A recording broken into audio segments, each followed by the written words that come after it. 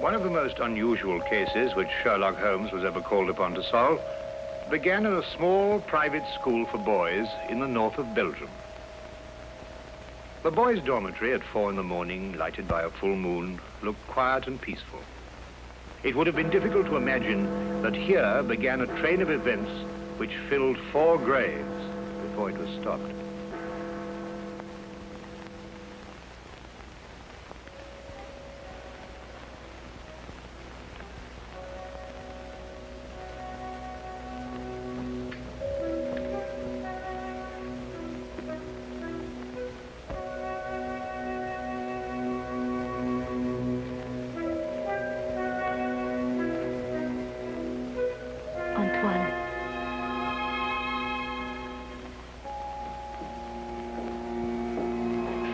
Antoine.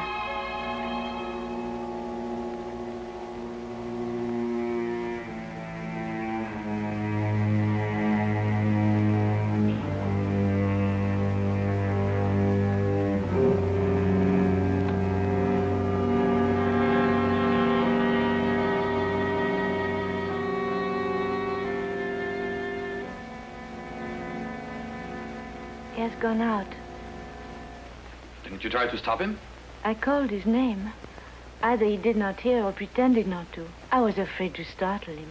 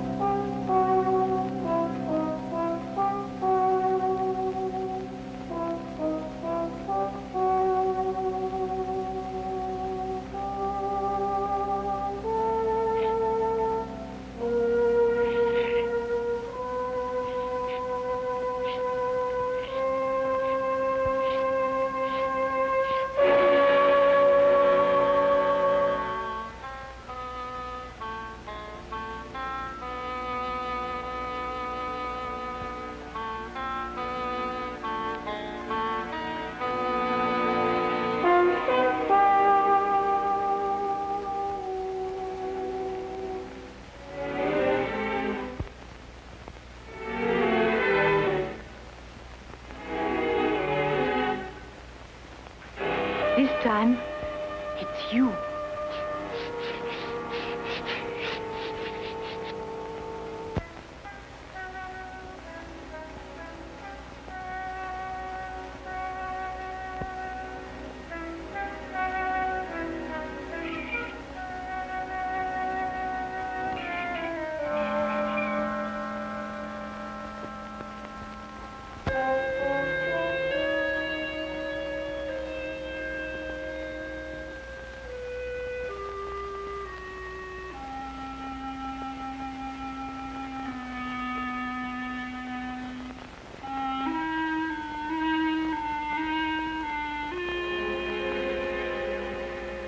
Caroline, is there nothing wrong? No. Nothing, Antoine. Go back to sleep. What are you going to do? The police? It will be the end of my career. We'll have to close the school. Send the boy away? Would that stop it? I suppose not. It's horrible. 3 deaths in 3 months. Each one foretold by the writing on the church steps. I still think the police... No. But your own life. I've never felt in better health. And if I'm careful to keep out of drafts and avoid falling downstairs. How can you joke at a time like this? There's a man in London He's solved cases even more hopeless than this. Sherlock Holmes? You thought of him? Let me write to him. And ask him to do what? To come here, investigate. Find out who is responsible for those deaths and how a schoolboy can tell in advance who is next to die. And have the school invaded? Our teachers questioned? Our boys terrorized? I'll do my own investigating, Mademoiselle Grande. In my own way.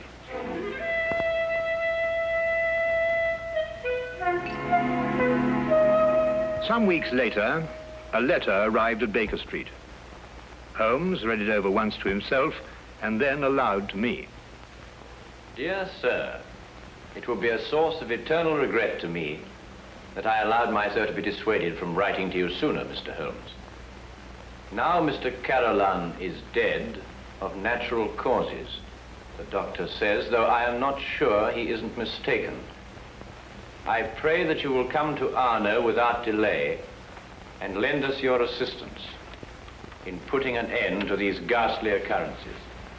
Respectfully yours, Marie Grande. You deduce that the writer of the letter was young? I'll go further than that. I'm prepared to wager that she's madly attractive to boot. Better and better. And on what do you base these interesting conclusions? Wishful thinking, my dear chap, wishful thinking.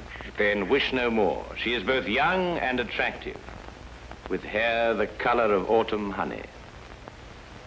Oh, did you read that between the lines? No, this came with the letter. A lovely color, you'll admit, Watson. And from a beautiful young woman at that. Now, come, Holmes. That's neither logical nor factual, and you know it. You aren't the only one privileged to think wishfully, my dear Watson. Bravo. So you're going to take the case? Yes, and if you pack for us both, I'll arrange for tickets. The boat train took us to Dover. By mid-morning the following day, Holmes and I were sitting in the headmaster's study at the Arno School in the presence of Mademoiselle Marie Grande, who was indeed extremely attractive, with hair the exact shade of autumn honey. Then you're quite sure you've told me everything, Mademoiselle Grande? That is only the matter of the old woman, but I don't think it's important. Well, let me be the judge of that, mademoiselle. Her name is Madame Soulet. She's a harmless, feeble-minded woman who sells charms and love philters for the ignorant. Some have called her a witch. I see. And what is her part in this affair? She admits she went to see those whose names were written on the church steps and offered to sell them some charms against the evil omen. That's most interesting. Did any of the other victims purchase these charms? I can only speak for Monsieur Carolin. He did not. And what about the others? Were they persons of wealth? No. Two were quite poor. The third one moderately well off. We have no really wealthy people here in Arno, Mr. Holmes. Except, of course, the Count de Passevant. You know the Count? No, indeed. I only happened to pass a carriage on the way boasting his coat of arms. However, I should like to have a word with this Madame Soulet, if that can be arranged. You have only to go to her house. It's on the edge of town, on the North Road.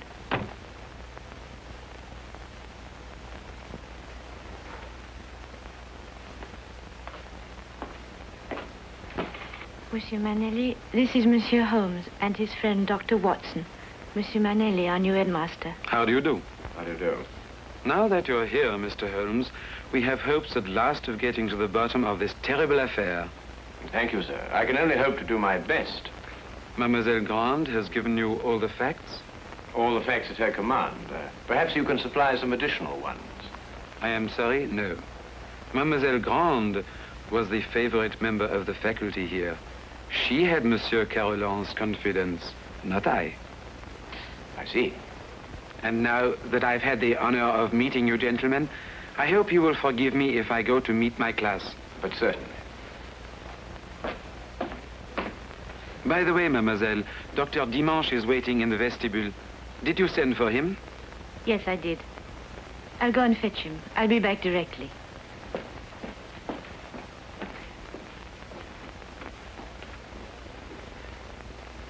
But the boy, Holmes, the boy, you hadn't asked to see the boy. The boy can wait, Watson. Yes, but why? Surely he's the most significant part of it. No, because he did the writing on the church steps. Why, yes. Well, I suppose in that case you'd say that the chalk also had significance. No, that was just an instrument. Precisely, my dear Watson. Precisely.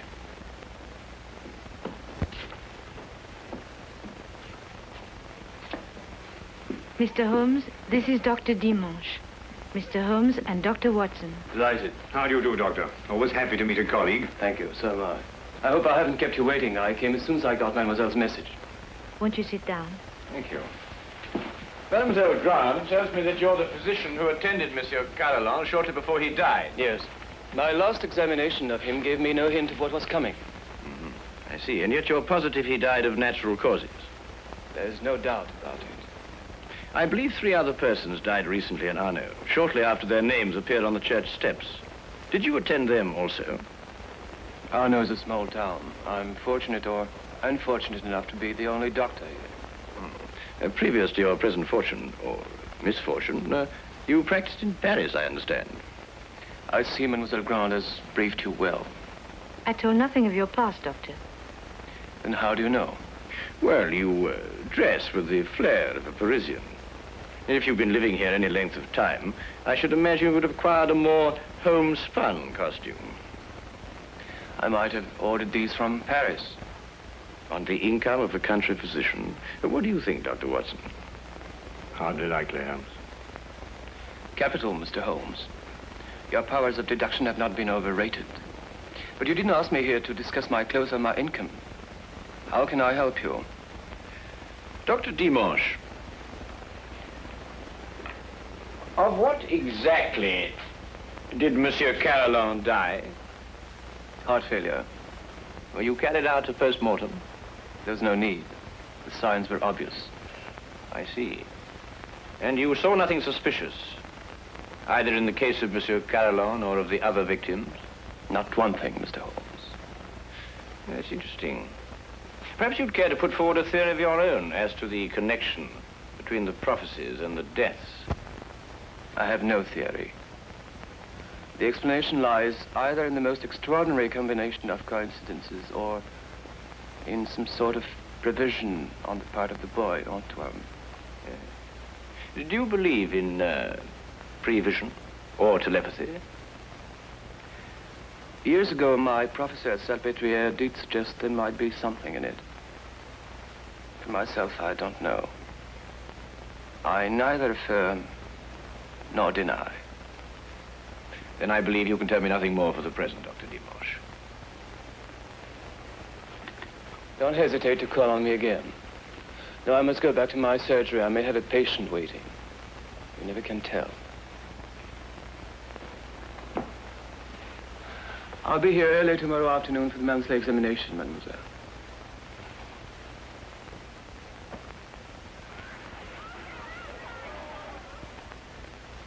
Dr. Dimanche examines your pupils every month, then, mademoiselle?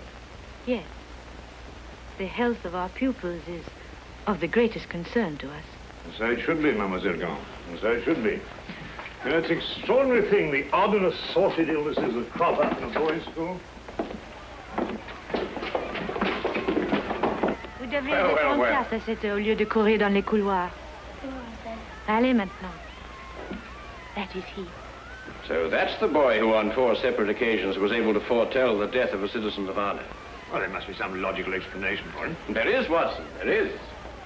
Holmes, do you know how it was done? Yes, that part was simple. Our main difficulty will come when we try to prevent the 5th murder.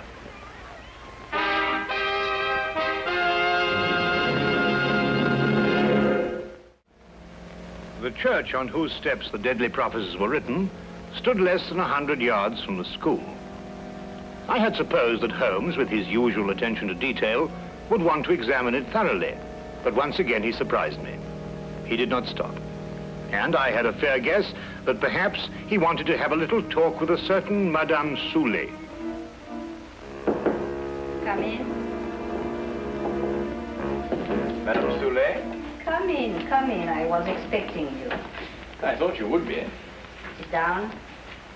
Thank you. Do you know why I've come to see you? For help, naturally. Score one to her, Holmes. Let's call it information. Trifling bits of information such as how came the boy by his deadly prophecies? Whose hand was it made them come true? Suppose we start with a bit even more trifling. You offered charms to the victims. But how did you know who they were before they were struck down?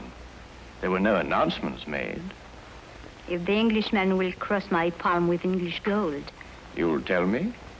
I will give the Englishman a filter, warranted to make him see so clearly and think so lucidly that all mysteries will be revealed to him. Each is as potent as the belief of the one who buys and uses it. If those four had bought instead of turning me away, who knows? But they did turn you away. And now all are dead. May I sell you a filter, sir? It will guard you against harm. Come, Watson.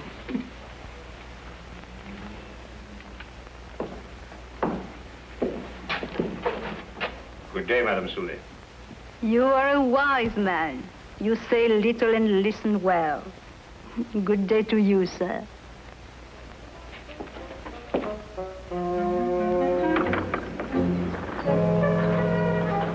Filters, bosh. We might be living in the Middle Ages. Not the Middle Ages, Watson, merely a small European village. Ah, Count Pacifier, I believe. Oui, monsieur.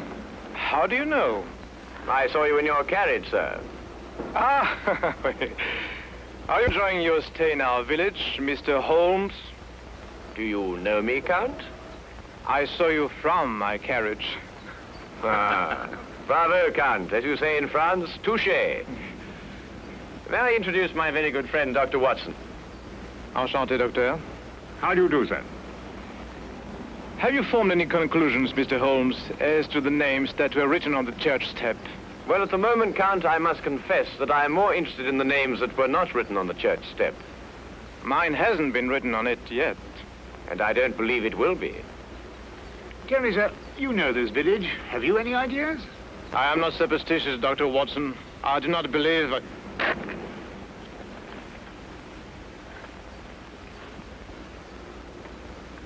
You're not superstitious, Count?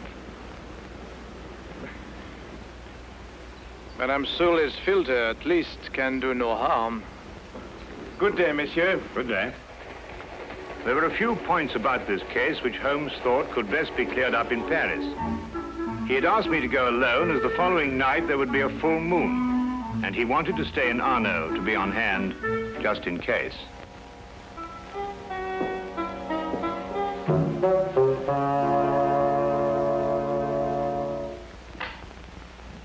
What is it? What's happened?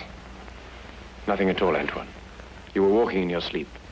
Now, be a good boy and get back to bed. I can't. There's something I must do. Not tonight. Not tonight, Antoine. Yes, sir.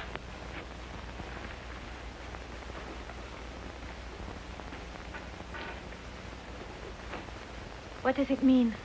It means that nothing further will happen tonight. Sleep well, Mademoiselle Grand.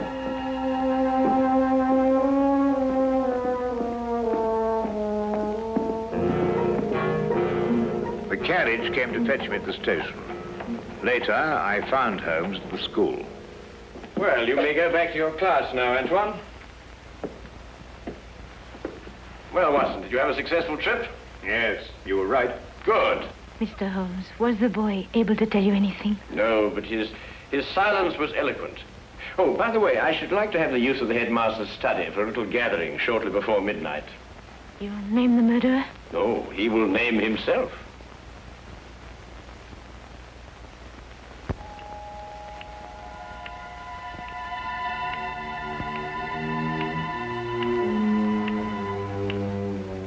It's almost midnight, Mr. Holmes. Must we wait much longer? Ah, good evening, Count. I think you all know Count Passavant. Count, you met Dr. Watson in front of Madame Soulet's cottage. Would you be so good as to take that chair, Count? I expect you're all wondering why you've been invited here at such a late hour this evening. Well, we are concerned with the murder of Monsieur Carolan and of 3 other citizens of Arno before him. Mr. Holmes, sure they died natural death. I happen to believe that they were murdered. Now, the question is, with what motive? Profit?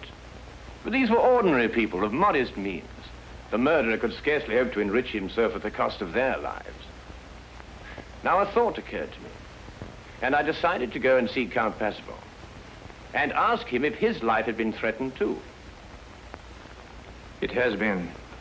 And this is the feature of the case that most intrigues me. Blackmail has often been the prelude to murder, but here, for the first time, murder became the prelude to blackmail. What was demanded of you, Count? 100,000 francs. And if you didn't pay? My name was next to appear on the church tips. So you see, extortion was the motive from the first.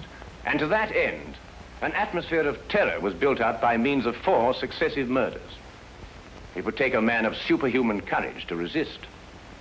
But, Mr. Holmes, the names were written by one of our pupils. What possible connection could an 8-year-old boy have with such a scheme? Yes, Antoine. Just an unwitting tool. Of whom? The blackmailer must be someone who could have poisoned 4 people. Don't distress yourself, Madame Soulet. The killer meant suspicion to fall on you. But a person of your simple habits wouldn't play so dangerous a game. No. There is a suspect close at hand, who not only had an expert knowledge of poisons, but to whom the boy has been far more accessible.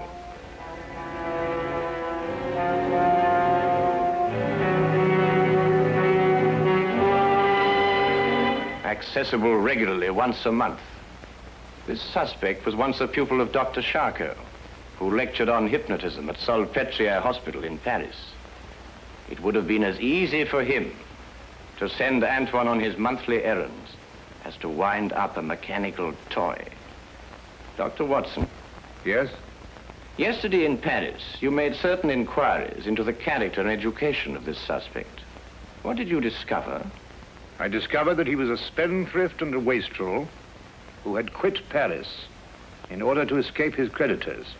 It's a lie. Calm yourself, Dr. Dimanche. I, too, have dabbled in hypnotism. This morning, Antoine and I had a little talk. I suggested that he come down here at midnight and point out the person who instructed him to write on the church steps. The person he was instructed not to remember when out of the hypnotic trance. It lacks but 1 minute to 12 now.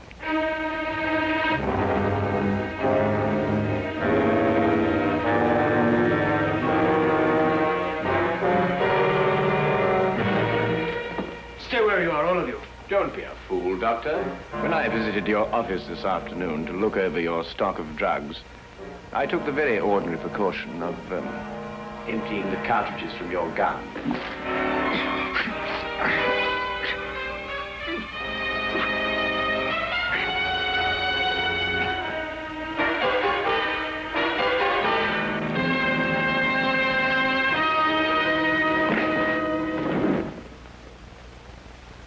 Should we wait for the boy to make the identification, Mr. Holmes?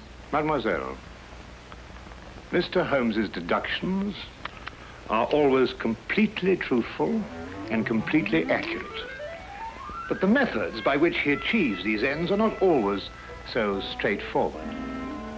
He said that he'd hypnotized the little boy to have him come here tonight at midnight. How did you know it was a bluff? You also said that the gun was unloaded. Oh,